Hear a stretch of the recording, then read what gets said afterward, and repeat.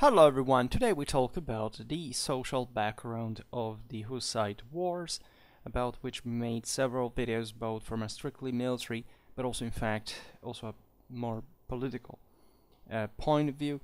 So, essentially the broader context briefly.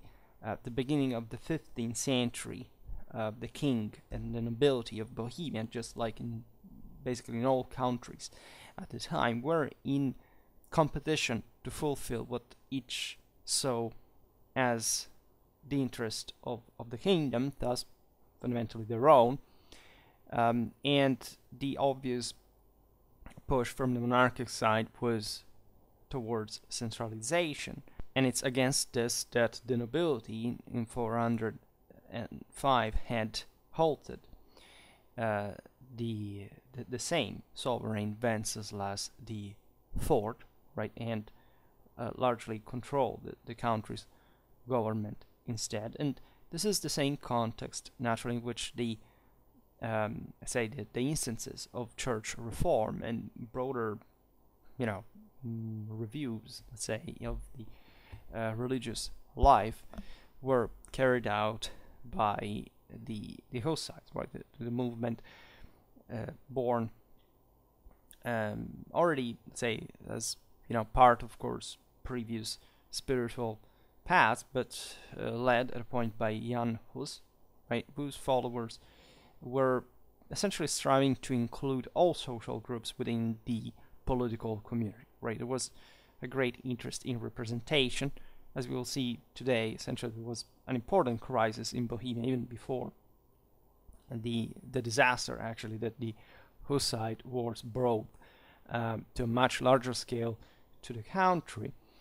And a great role, however, in this push for, say, a regime change and a different worldview did come from the commoners, right? At least these were always under some other guide, right? Some noblemen participated, of course, in the Hussite movement, even though the top ones were somehow more interested, understandably, in being co-opted by the system, as they already were, right? And they would essentially maintain, in part, that kind of power, albeit a lot of newly enriched and somehow morally even worse individuals came to share much greater power than before, while the at the end of the Hussite wars, it's the people that, of course, had essentially caused this and had dramatically worsened their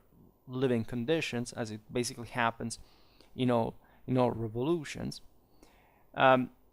Yet, of course, there is an interesting element in all this. We'll see better maybe some other time, regarding the understanding of the Christian faith and of the laws of God, a bit at all levels of the Bohemian community, right? So this, rather than just the contributing to what we call as the Hussite movement, actually mirrored the development of a sort of common, if we can say even national faith, right? Mostly based on Czech as the dominating culture and language of the Bohemian crown.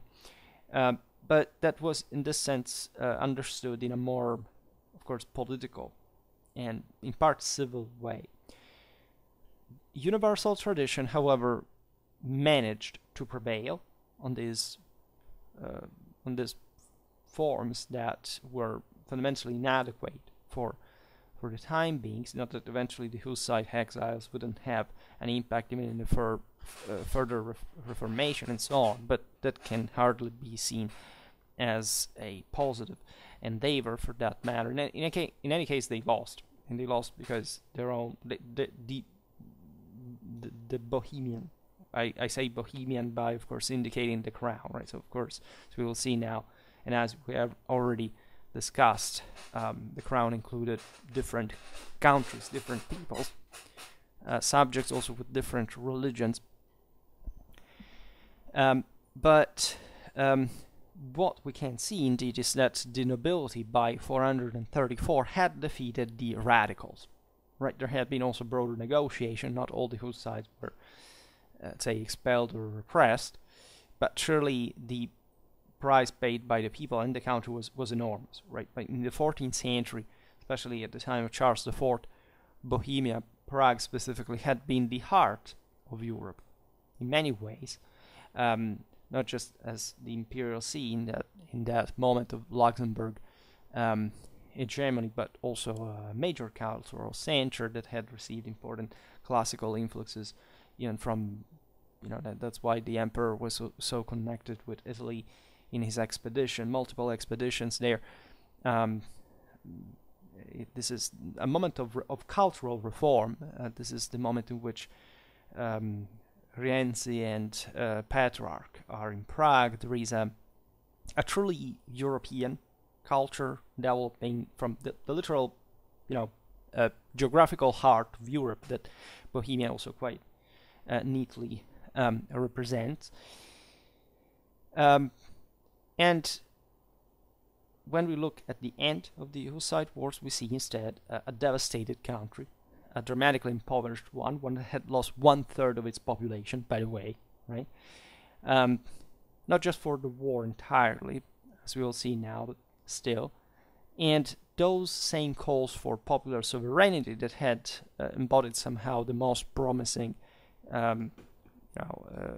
instance were suppressed fundamentally, and so a worse social condition had been accomplished overall. So looking at this today, right, so that we can see, say, politics in another video, this time we look at society, and surely there is plenty of warfare. We already made a couple of videos about Hussite wars, battles, and we will keep making them.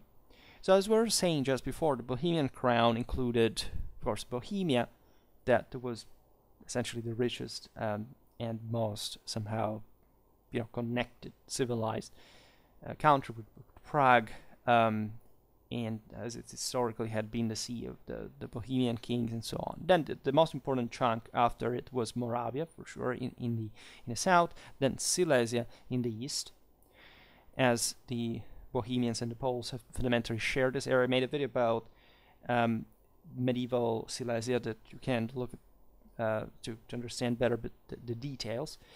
Then in the north you had Upper and Lower Lusatia.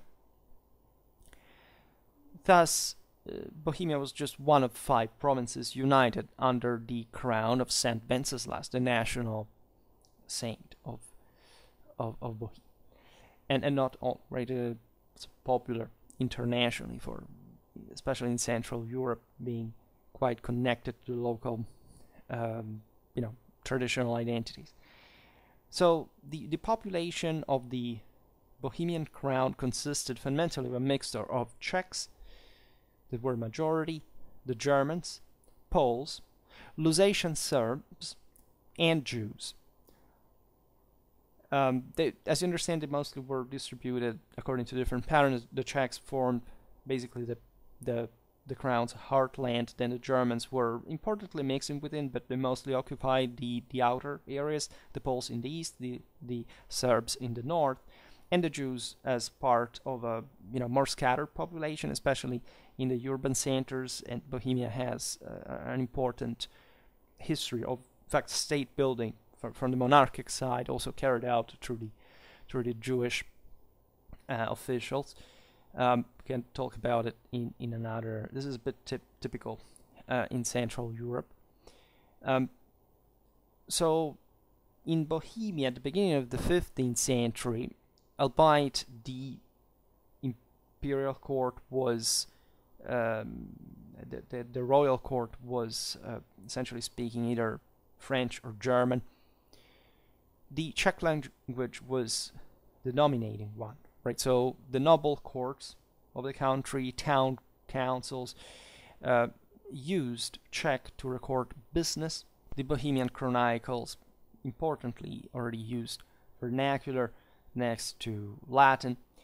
And, of course, the religious, the preaching, let's say, also in the spread of the new spiritual currents, let's say, was spoken and written in Czech, large, not entirely, as you understand, but as essentially the most important vernacular spoken by the majority of the people. Thus, albeit the Hussite wars cannot be read in a sense like Czechs versus Germans and so on, which is something that, of course, derives from the fact that I made several videos about this topic, the Central European monarchies were essentially elective, and so the local nobility began to fuel this idea of a sort of local, say, native national character opposed to the mostly foreign dynasties and all their protégés, their retinues, their officials that came, very often also from more developed countries. Again, think about the Luxembourgs that were essentially French, and that had made Prague, as we've seen, the imperial capital and so on. So there was always a negotiation and cooperation with this, but say stressing the national divide, which wasn't so clear, especially as far as the common people were concerned in terms of ethnicities. Germans had been migrating, also, say, in the lands from lots of centuries, and generally speaking, it's also difficult in Central Europe, especially in this kind of frontier area between the Germans and the Slavs, to say vous. But it was say a political way to say, okay, we are the establishment, and then there is a broader international game that we want to have more leverage on. Nothing to do with the 19th and 20th century ethno-nationalistic categorism and discrimination. It was actually Bohemia at that point displayed as these areas would, in fact, until the nation state of the contemporary era maintain a peaceful coexistence between the various ethnicities, fundamentally, and the difference was political, more or social sometimes, indeed, right? As we will see now, there were German-dominated sectors that the kings had somehow supported more to counterbalance the instances of other powers around. These were the means at disposal of by the various medieval kings to centralize further. Same goes for the Jews and so on. And the idea that the new religious ferment for reform, if not of revolution, being based on sort of national consciousness and among the common people, as a single, say, subject, right, of the crown, what was being consolidated at this point. I made a video last year that is about the end of universalism and the rise of, say, the national monarchies as such. So we are more or less in that moment of disgregation of universal powers and tradition. So, as we were saying before, at the beginning of the 15th century, most Germans lived in the border regions, as they had historically been doing. Some also in the interior towns, such as the very important mine one of Kutna-Hora, that is also here a pattern in Central Europe. You can see, I don't know, in countries like Transylvania and etc., that Saxon colonization of sort. We've seen it in Silesia, quite importantly, to speaking of closer lands, that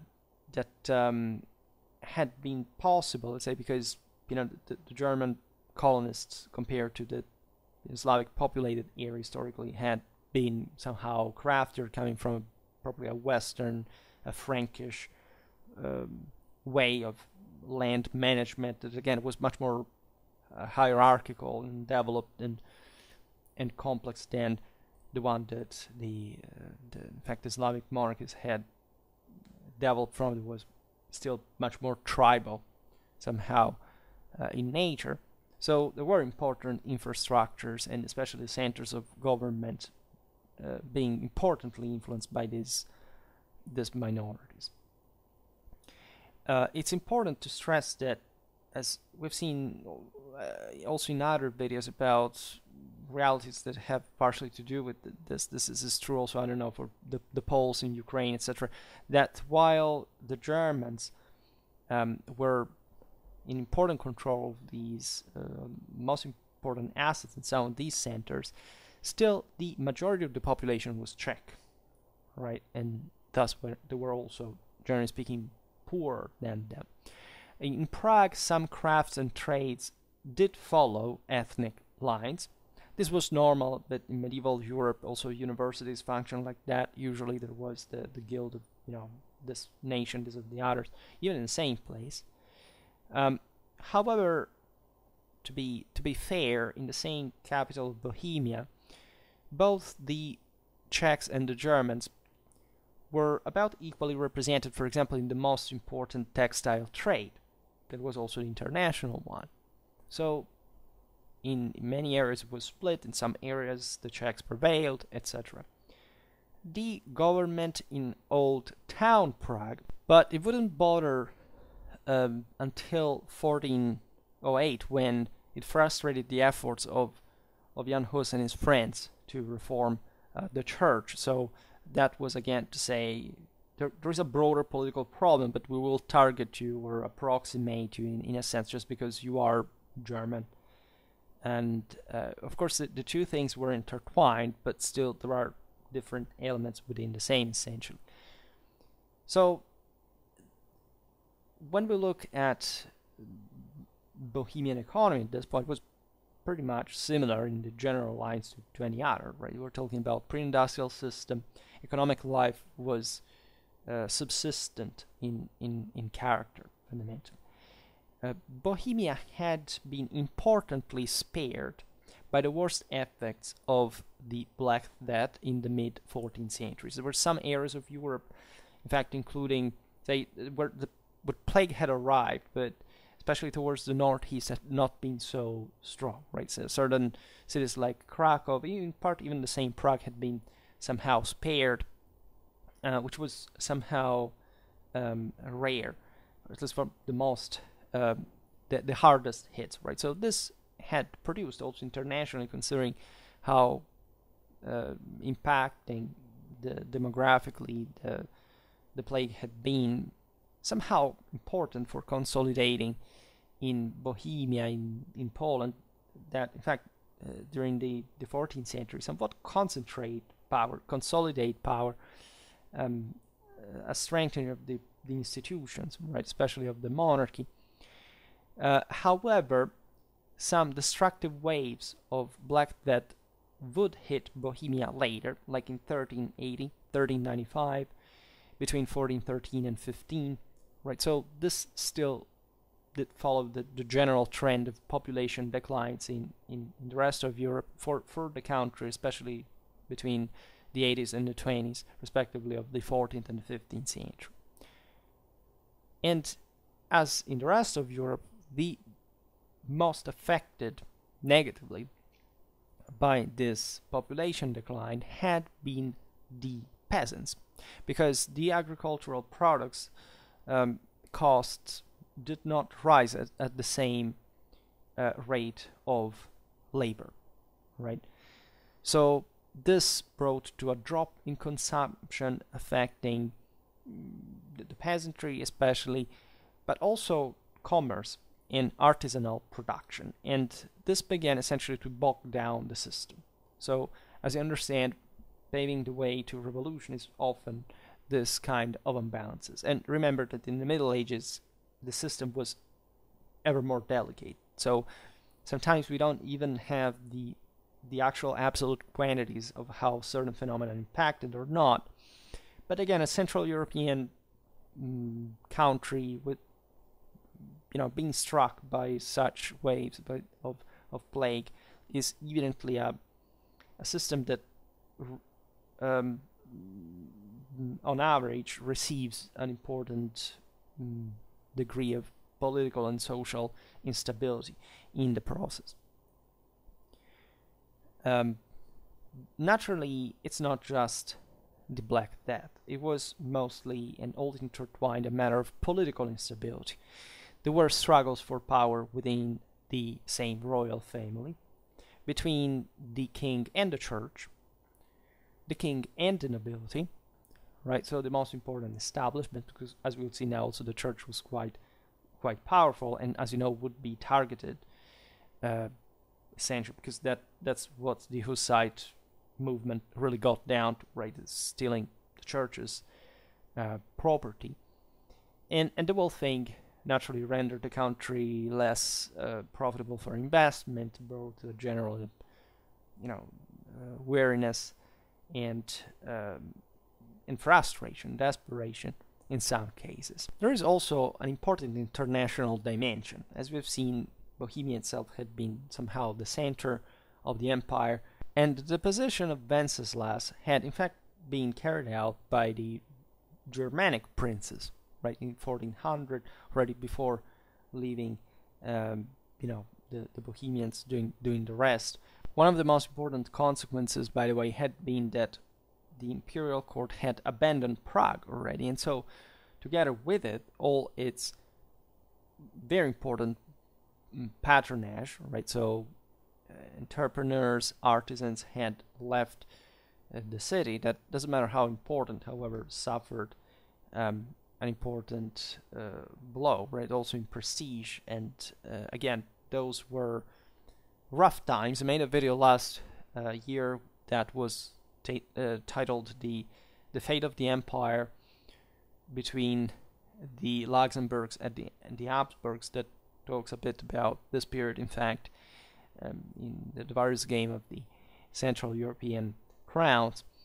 But Europe had been contracting, as we've seen importantly in the 14th century crisis playlist, and this all impacted Bohemia as well. Growth in the economy depended mainly on internal trade, because few Czech products were actually exported abroad. Wasn't that kind of enormous output or local production, whatever. Prague and lesser towns such as Plzeň produced clothes for domestic markets, mostly. It's true that Prague exported some arms and armor, right, and some hides left Plzeň for abroad. This is true. This is normal. Of course, something was exported. However, there were also lots of imports that fortunately the Czech could afford because of their silver mined at Kutná Hora. The fact that, however, the economic situation was in florid can be observed by monetary debasement, right? The Prague groschen declined in the first 2 decades of the 15th century by 20%. By comparison with the currency of the neighboring Hungary, that didn't have, for example, as much as this more immediate infrastructurally ready mineral resources, precious metals like Bohemia.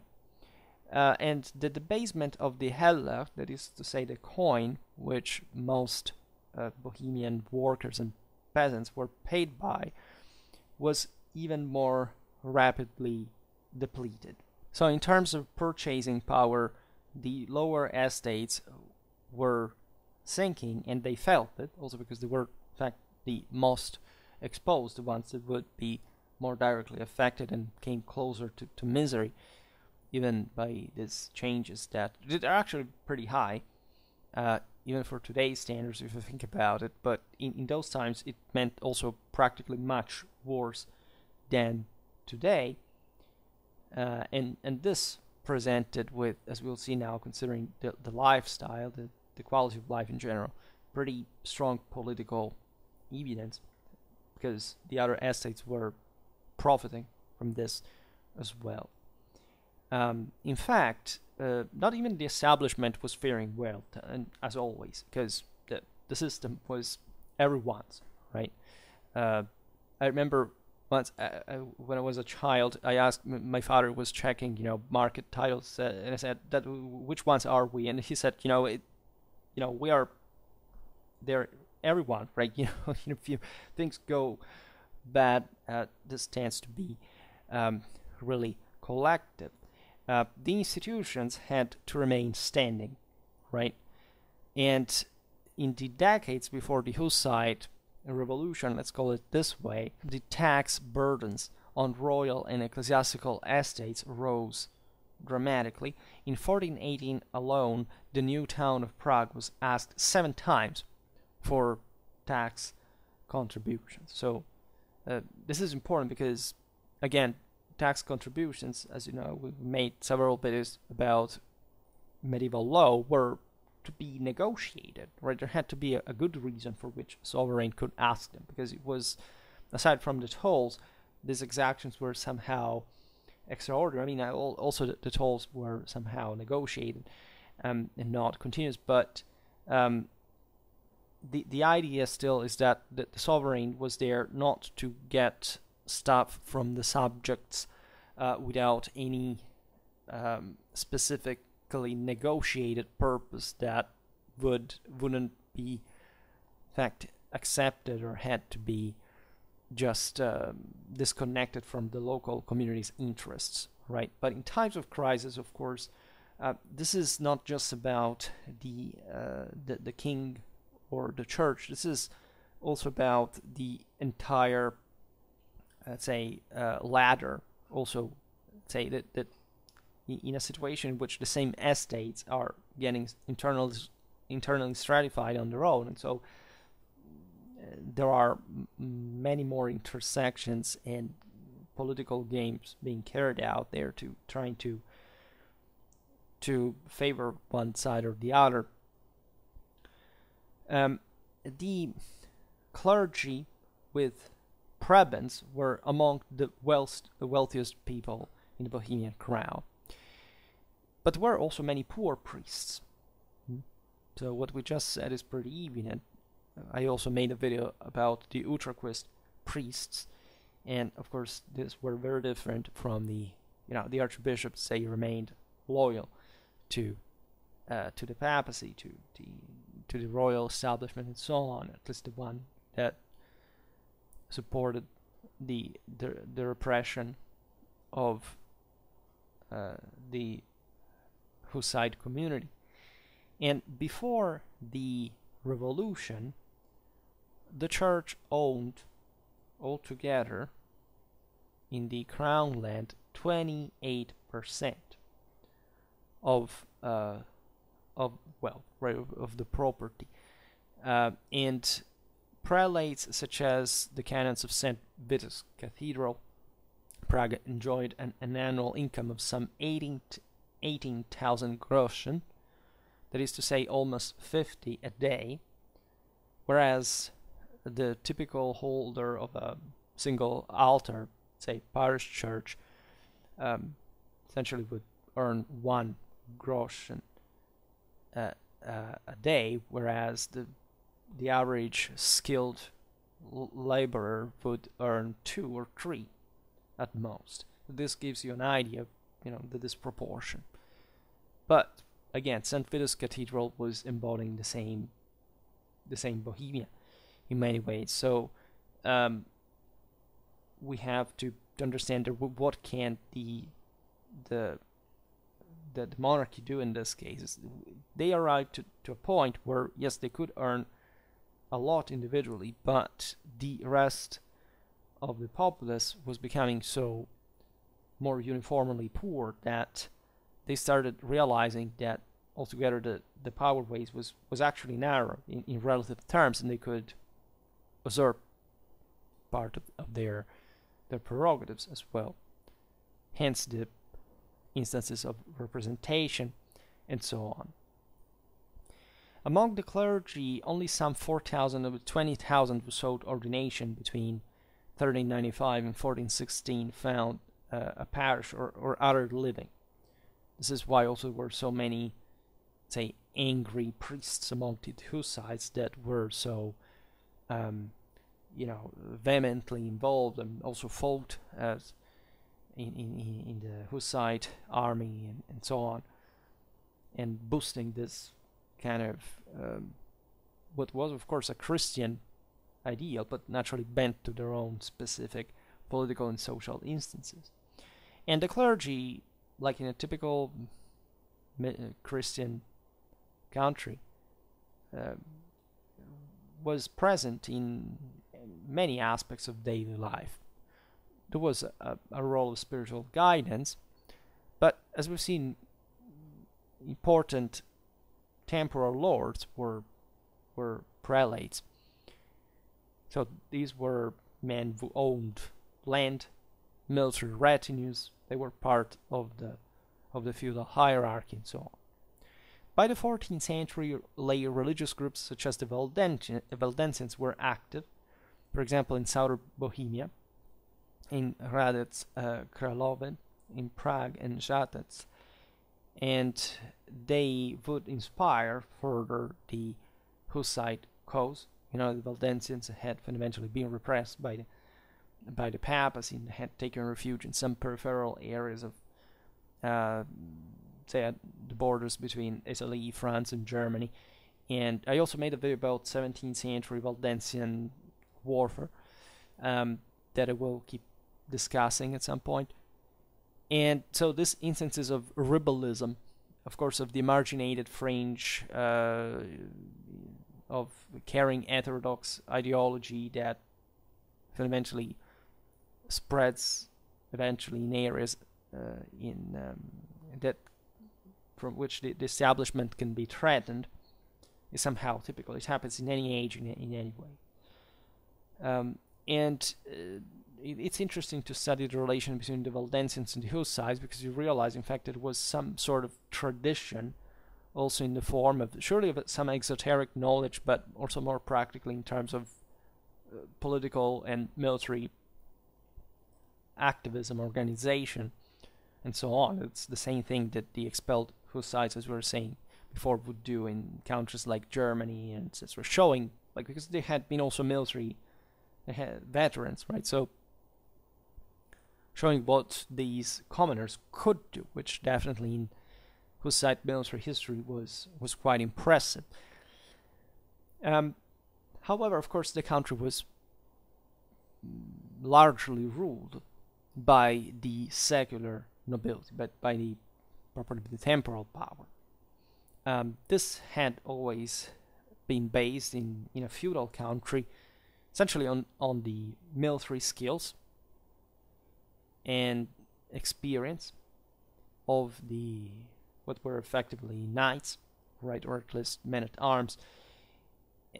That entailed, to be such, also the ownership of land and castles that could provide with the revenues to achieve that level of training, broader lifestyle, because also politically speaking, they were meant to have a leading role in many ways, and the equipment, etc.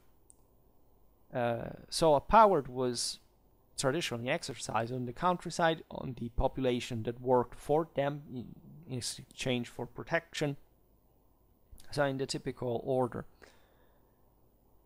And nobles and the gentry, because there were different levels, of course, exercised a right of patronage on something like 3/5 of the country's parish churches.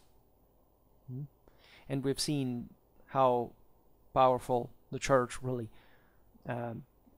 fundamentally 1/3 of the Bohemian crown estates were ecclesiastical. In the Ministeriales series we have described, often mostly in German history, but in this sense Bohemia was quite similar, how important this advocacy, let's say, for the ecclesiastical lands, because the prelates could not carry out higher justice, like criminal punishment, etc. So they always needed some armed wing that was, however, properly not just, was not ecclesiastical as such, was part also of a different estate per se.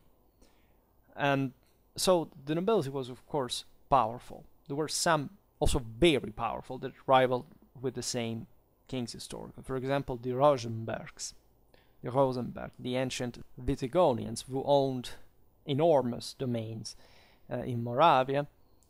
Then there were the Schwambergs. You hear naturally these are essentially the Slavicization of Germanic names. And for such important dynasties, this had occurred because of the rising importance, of course, in the Holy Roman Empire and in essentially German ruled system. So I've seen also with the Luxembourgs, and by being French fundamentally, they were still working within the empire with a Germanic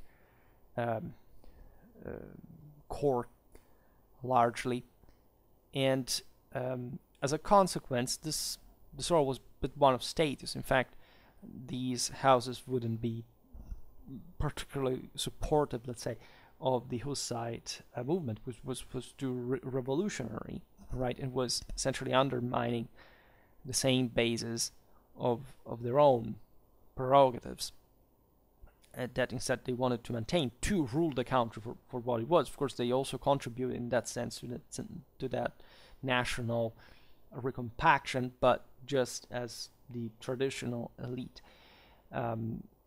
And there was a resistance by these major dynasties, for example, to urban expansion that had always been supported by the kings exactly to curb the most powerful nobility.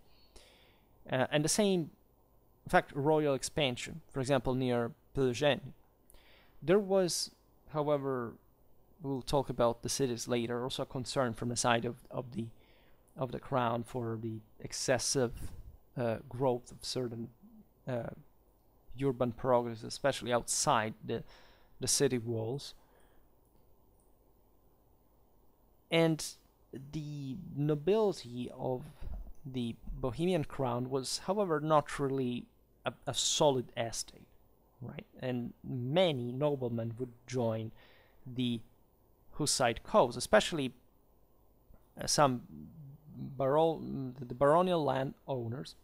So some, the lower steps of the nobiliary ladder, but some of these individuals were also really powerful their own way. For example, Cheniak of Wartenberg actually, and who helped the Hussite movement in a crucial way between 1415, 1419, right? He would lead a public protest against the execution of Jan Hus, Council of Constance, and also helping the Hussite clergy to organize and ordinate themselves. All right, so as we will see, the nobility would provide, as always, the commoners.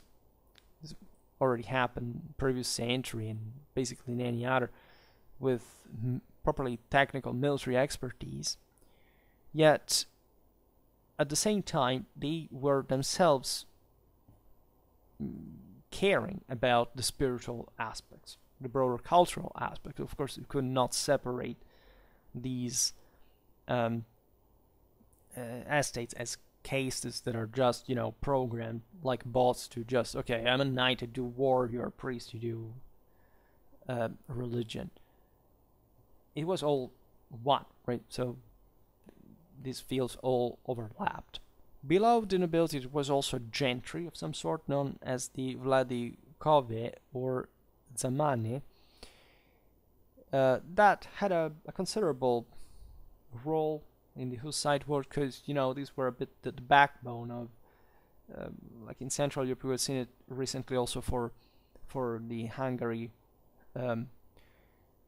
feudal army organization, that they were meant properly to be noblemen, right? Because the distinction was somehow looser. These countries had not been so intensively feudalized as we were saying before, like say the Western ones. So that idea that still the freeman, there was a real freeman, right, that owned land and even some servant, could be considered as the properly a nobleman with an important series of prerogatives.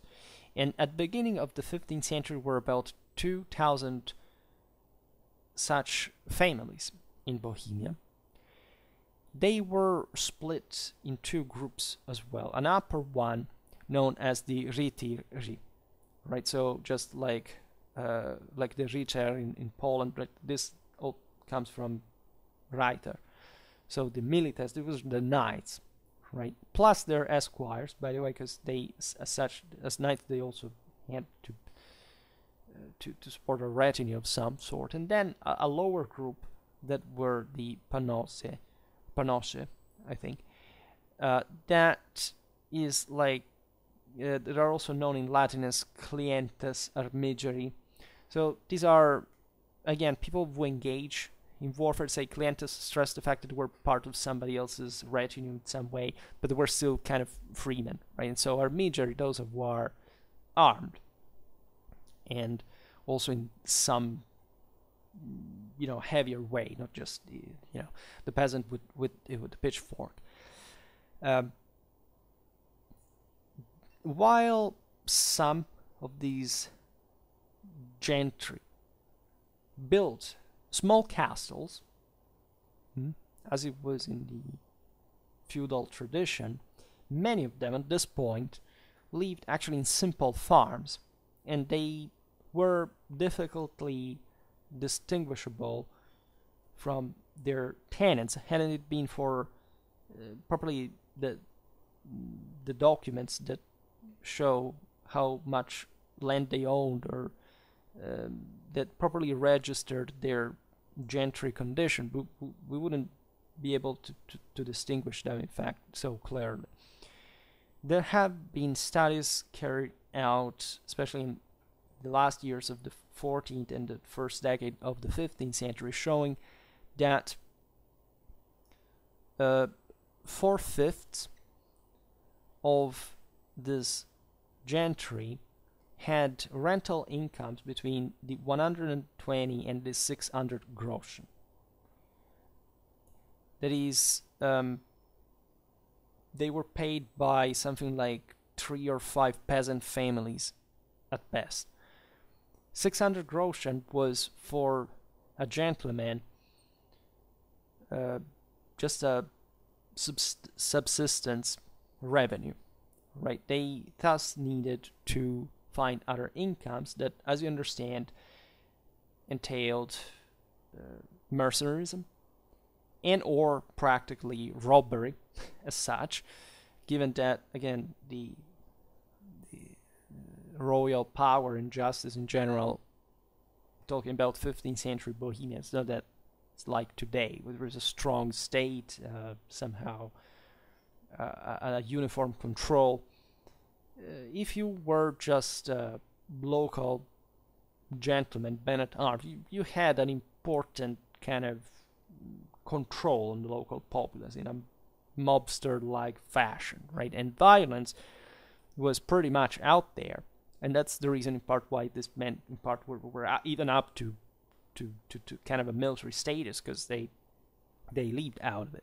This difference was increasingly felt in a time of crisis, because essentially the upper, say, the knights, as we've seen, were being co-opted by kings, by the church, also because they were individuals coming from the lower strata of the population. It could be like new men that could be more loyal, in that more depending on this particular patronage than having a power on their own that could challenge the same establishment.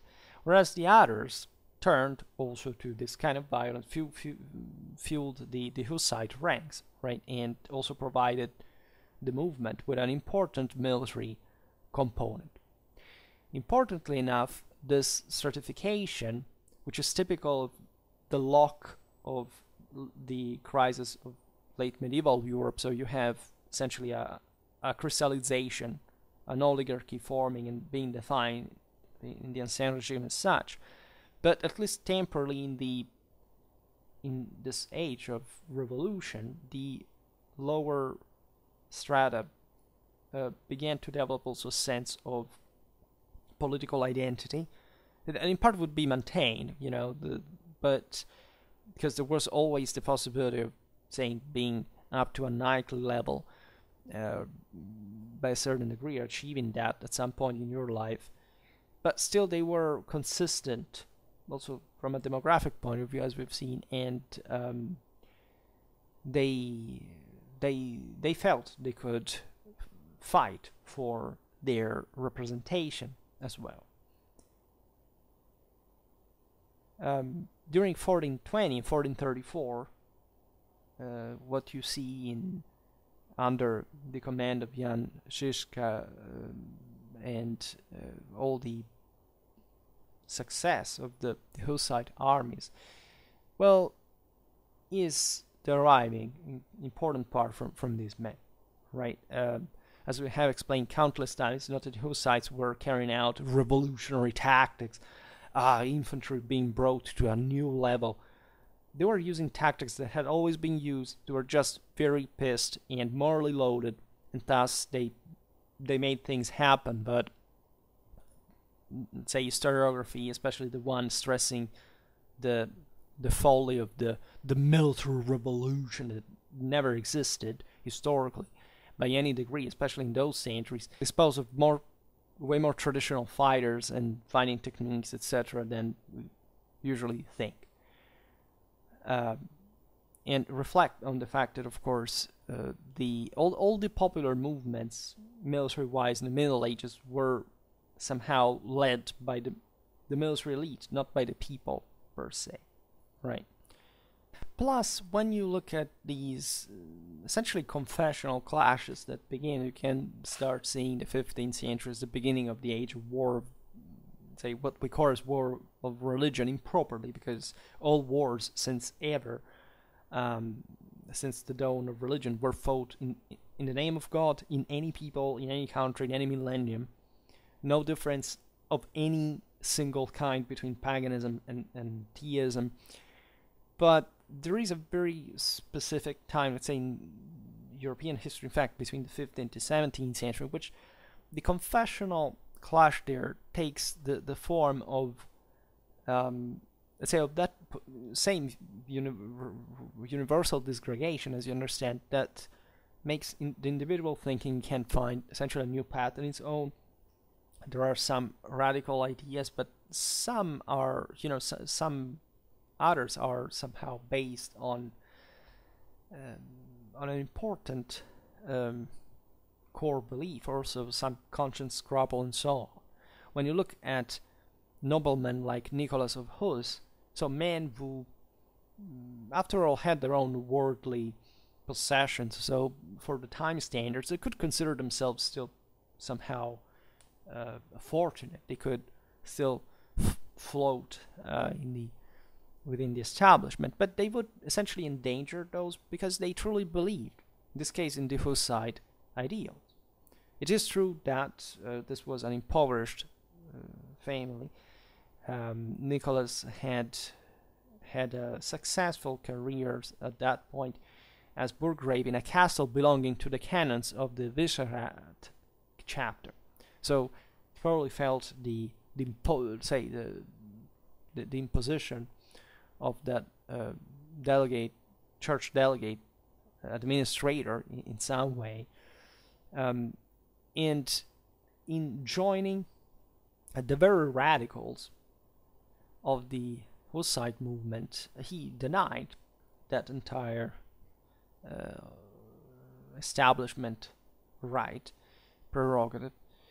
And this also should be understood because, of course, I think that most people actually root for the radicals or the extremes, or at least the Hussites are mostly depicted as some sort of heroes, whatever, also because the Protestant mythology has wanted to make anyone who was trying to break free from Rome as some great heroic achievement. Actually, the Hussite history is the history of one of the most systematically and traumatically brutal oppression, subjugation, killing, extermination, raping, all the most depraved things you can imagine.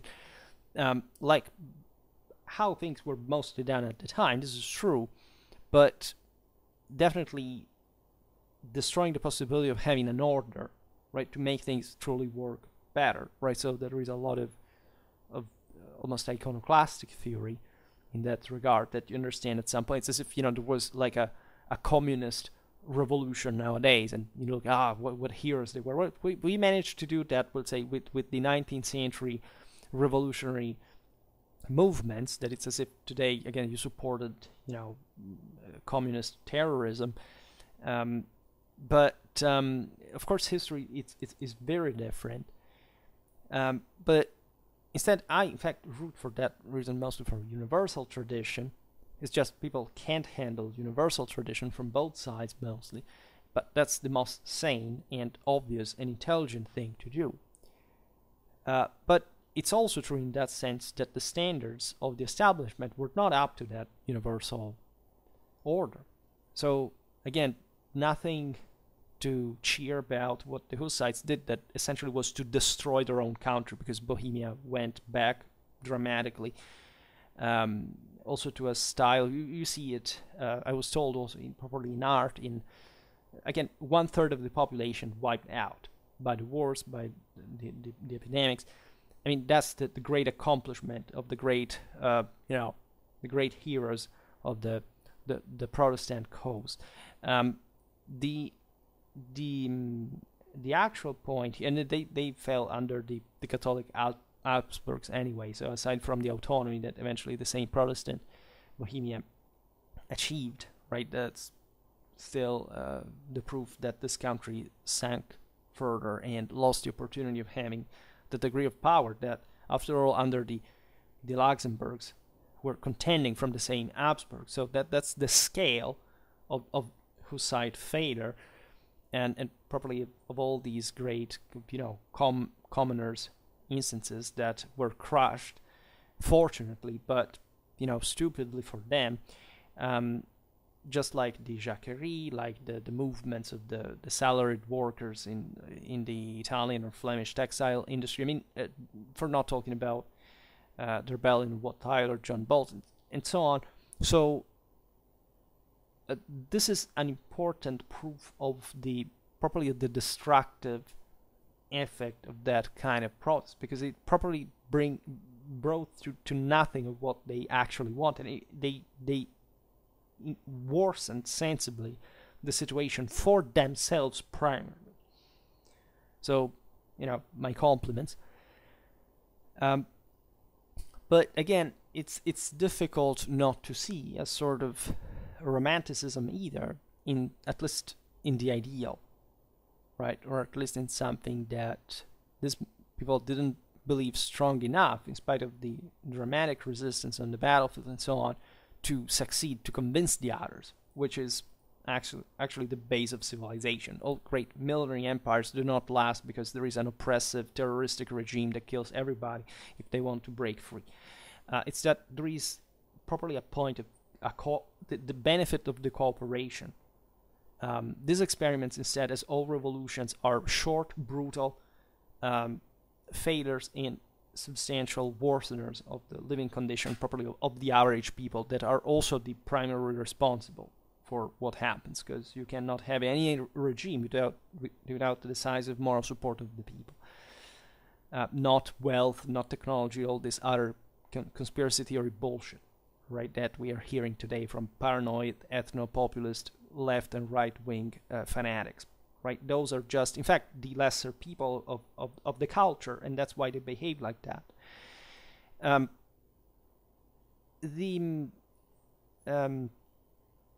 There was some, like I mentioned Nicholas of Huss, because he, for example, negotiated on behalf of a crowd which had gathered to ask the king for the right of children to be given communion.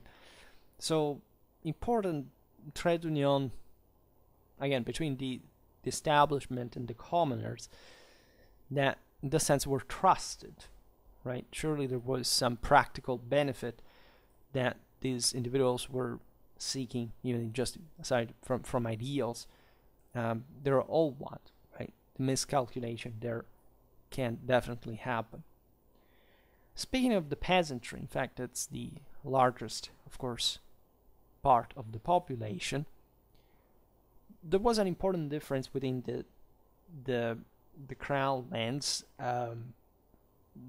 Say the more the western you went, and generally speaking, the better it was. Um, Depending, of course, also for how wealth was distributed, etc. But there were important variations. That's what I mean. Also locally. By the beginning of the 15th century, most labor services had disappeared. Right. This is the end of the very long process that had brought to the end of probably what we consider as slavery, right, and even serfdom by a degree. In fact, many peasants paid their rent in money, right? That was pretty much the normality in Europe by that, at least in this Western Central Europe. Speaking of the Eastern, really not. But one of the main consequences, of course, was the fact that the peasants were freed to work their own lands and sell surpluses for profit as well. And this partially benefited the landowners as well. Generally speaking, the wealthiest 4 to 5% of the peasants worked a good 1/4 of the entire land in the crown territories. Most peasants instead held modest-sized holdings. At this point, following the broader late medieval phase, it was not great hunger for land. The situation economically, as we've seen, was not good. So people were just trying to survive, and actually was much greater land available after the depopulation had occurred. It's just that labor force was weaker in that sense. So this meant that most peasant families were somehow, yes, surviving, even with some surplus. But politically, they were, again, they were feeling the stress. So that's also what the Hussite movement comes from, because they were ever greater prey of the oligarchy in one way or another. We know, for example, in the late 14th century, an entire village had gone deserted in the estate of Chinov near Tabor, so the center also of one of the single most radical Hussite sect. And this, I guess, can be an example, but of course those areas had gone underpopulated because of general consequences of misery rather than properly people dying. But they had moved because they couldn't find a life there anymore. And peasants were suffering every kind of abuses, mistreatment, humiliations. Especially, they were uncertain about their future. Hence also why this kind of spiritual interest and motivation, because when the entire establishment is in trouble, and as we've seen, you are essentially the last step of the ladder downwards, and so everybody walks on you, literally. Let's say life is not easy. Life is not bright. There are not great prospects, and so you start hoping in some almost messianic ideal that, however, you want to substantiate in a moral sense. Thus, when this new dignity was promised, they joined the Hussite call for a new church, a new world, and so on. Again, foolishly, as you understand, these were also the largely uneducated people. Yes, it's true that some peasants were literate and so on, and that the late medieval commoner starts reading more frequently, starts especially hearing ideas. This point, the reason the press already, but the expansion of the book market had already happened for it eventually to appear. So ideas traveled faster. Communities were somehow more aware of the world, generally speaking. Again, the peasants would lose quite concretely, because they didn't know even how, let's say, how common their condition really was, even abroad and so on. But it was normal because they were mostly attached to their own community. It's not that they gave a damn about other people. Practically, we're mostly searching for their own salvation. And it's obvious that such former servants and Khotars served with extremistic zeal, right, and brutal fanaticism, especially in the Taborite armies, right, fighting side by side with bailiffs, stewards, even gentry, though. So somehow being confirmed in their own bias that they were seeing the establishment collapsing, because these people, after all, were also that had to embody the order, had felt betrayed in a way, and so on. But when they were back in the village, of course, the results were pretty meager, if they were lucky in the first place. And generally speaking, peasants were dependents, as we've seen. The land belonged mostly to the nobility, to the church. The peasantry thus owned rents and obeisance to their lords. That had all a series of duties, right, to defend the community, and it was their interest because they worked for them. And so you don't want to robber barons and other common criminals to disrupt this order, but not even the peasants to actually join into those activities and wanting to subvert the natural order. It's paradoxically some kind of local officials, so the ones that would also properly deal with the peasantry on behalf of the noblemen, because this offices were, especially in the most extensive estates, naturally subcontracted. This is typical, right, of land management of the time. Would become some of the greatest beneficiaries of the first of the revolution, then especially the re-establishment of the order. So again, lots of good aristocrats were killed during the revolution, with again some newcomers that were just people of less moral and personal condition, that however had enormously aggrandized their power, exploiting this thing, and they were the middle ground, as we've already seen with other examples. And the revolution also was evidently and immediately much less holy than the peasantry had hoped for, because lots of war were fought, and guess what happened? There were de facto permanent armies, which also was definitely not the case in pre-Hussite wars times, like it was the normality of the time, systematically living off the land. There are some beautiful old Czech annals describing, for example, how prices increased by the 60s of the 15th century, right, as a consequence of the disastrous Hussite enterprise. And the normality during the war years had been the peasants having broken their back in the fields, preparing to harvest finally, while soldiers coming and burning the crops, right? Not just stealing them, but probably devastating this scorched earth strategy that were carried out from one side and the other. The peasants beginning to plow, hoping not to starve to death, and soldiers coming and actively preventing them from doing so, because they wanted to damage this or that community, depending on which side they really were. And at the same time, the peasants were also asked, if not properly to join the army, but also to pay further levies, essentially, in the name of this cause.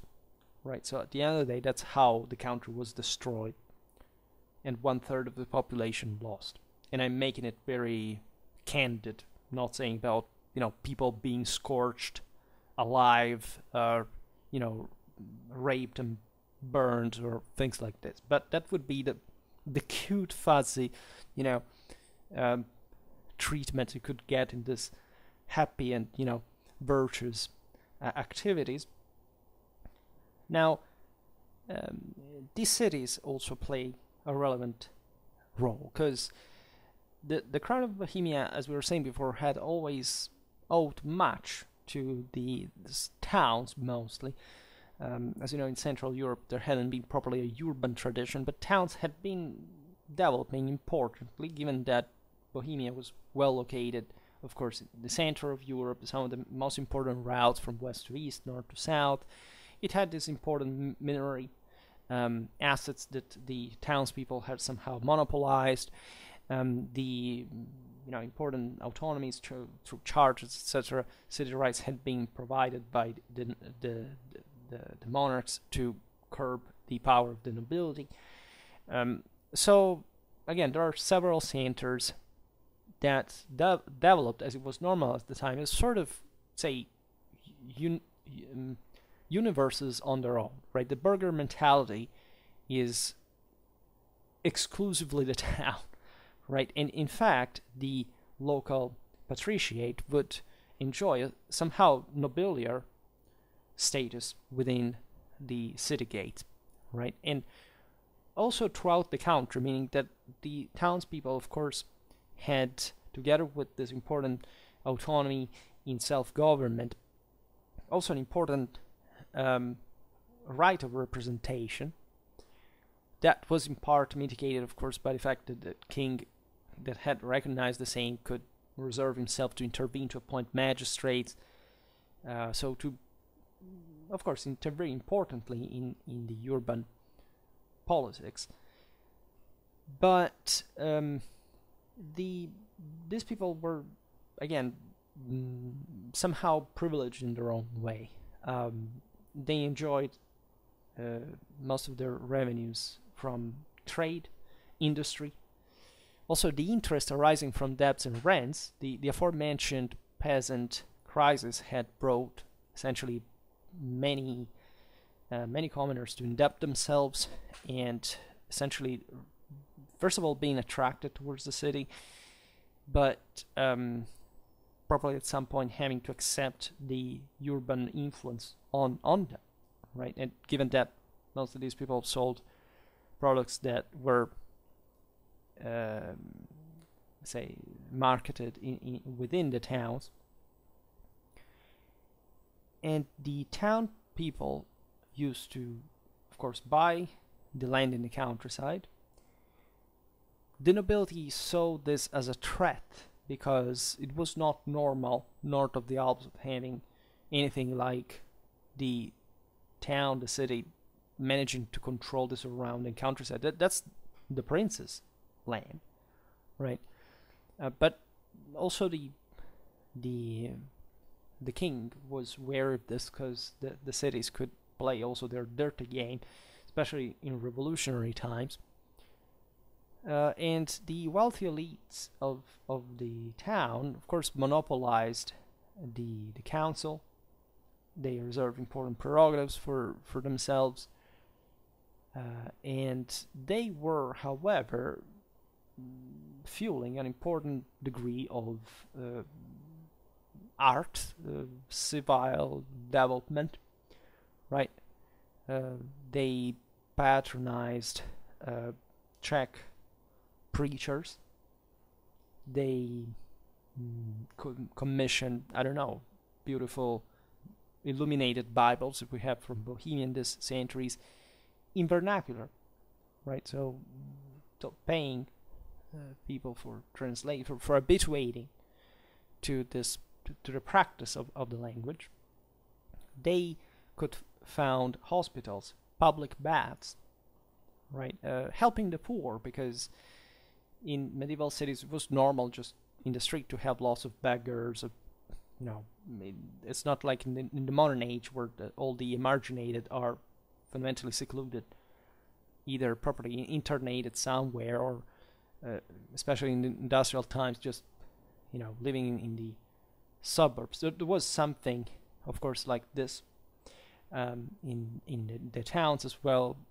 Many people lived outside, just outside the city gates, and that at some point they had to build new walls to defend them. But say, especially this Central European reality is more compact, more, let's say, more modest too, right? But still, this wealth is perceived, right? There are beautiful works of art, altar panels, etc., commissioned not just by nobility typically, but also or the church, but also by these sort of bourgeoisie.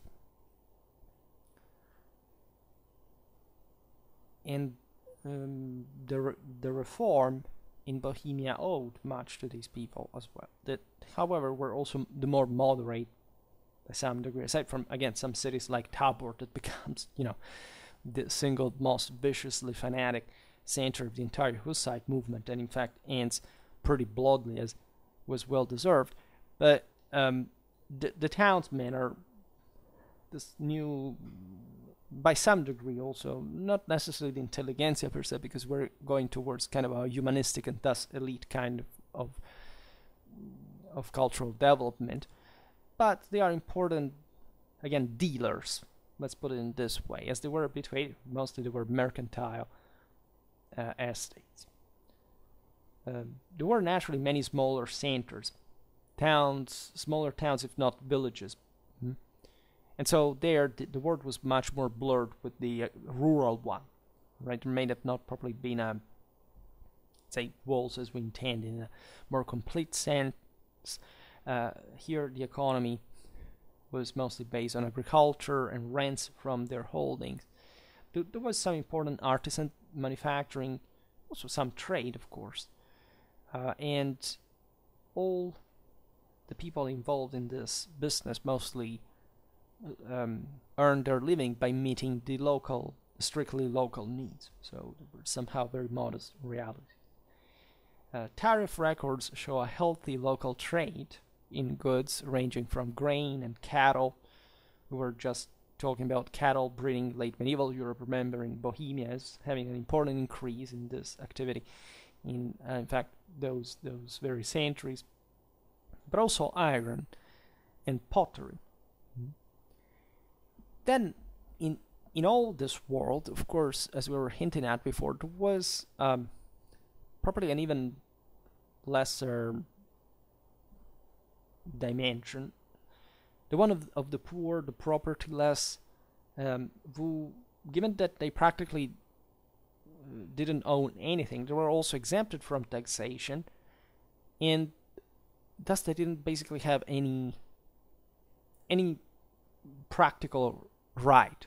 They couldn't participate, for example, in public life mostly, and as you understand, even less in the politics, in the decisional process. They were not represented, and these were some also the scam that was filling the Hussite ranks at the most atrocious level, because these would be the people that essentially don't give a damn, or almost, about any form of spiritual issue. They just want to eat and steal and rob and kill in order to achieve that. And so we find them pretty much everywhere and every time and every day. Fortunately, they're not really the majority, right? So, but they still exist to recall us what a beast-like lifestyle really looks like.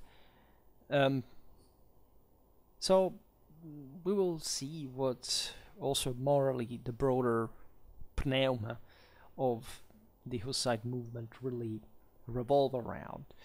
That was based on apostolic lifestyle, sometimes also just models of prayer.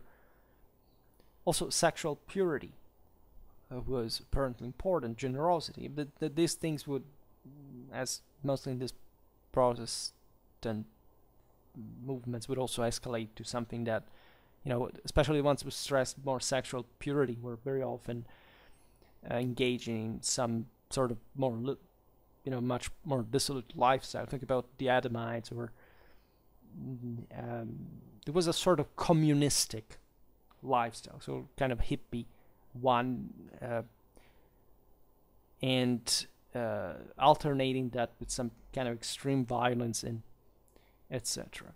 And some of them were in fact slaughtered famously enough by the same Hussites that were shocked even by their practices. So of course it's difficult to have a single interpretation on anything, but these are the things that happen when you go too far.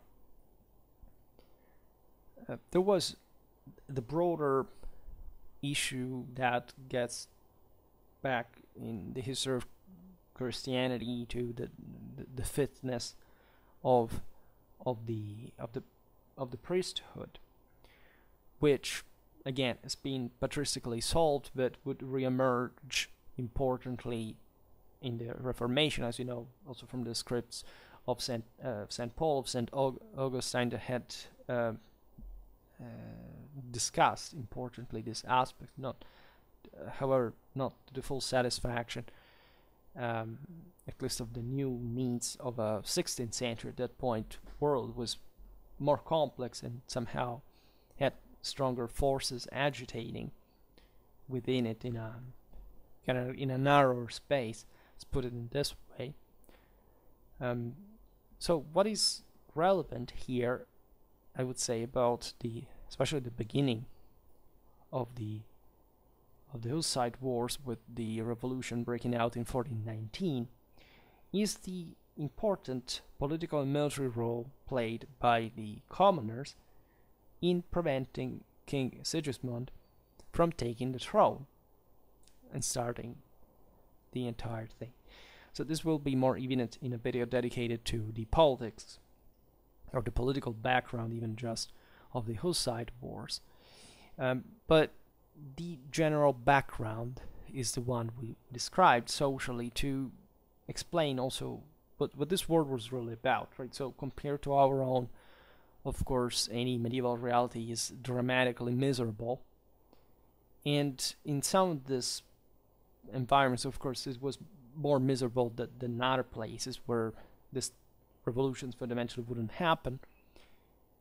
And as we were saying before, it's still the imbalance existing that brought to further imbalance later. So this aspect is obviously always present, right? It's at the base of our political dichotomy.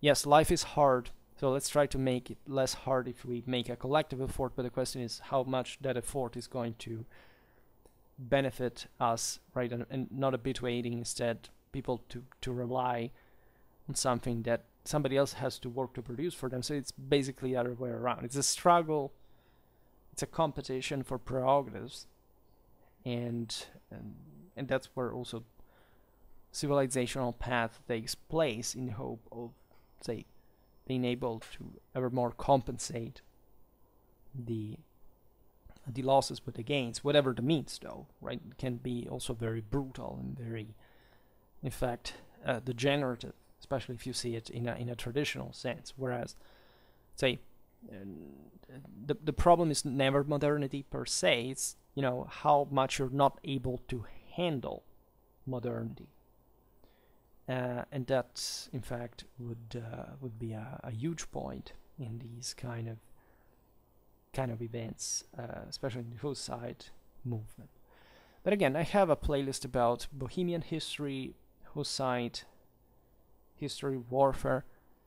So we will. I'm always glad when I can talk about this topic specifically, because I care to address carefully every single, especially medieval European reality, then hopefully extending further to at some point. Looking step by step again at all the different phases of certain given issues, right? So you can rely on me making multiple videos on these topics for different countries, and we are just at the beginning, right? You know, I will never live enough to say everything I want to say here, so let's try. It can be interesting to make it work this way. For today, however, I stop it here. I just hope that you enjoyed this video. If you did, please share it. Otherwise, leave a like or subscribe to my channel if you're interested in my upcoming content. And for now, I thank you heartily for listening to me. I wish you a nice time and see you next time. Bye. Bye.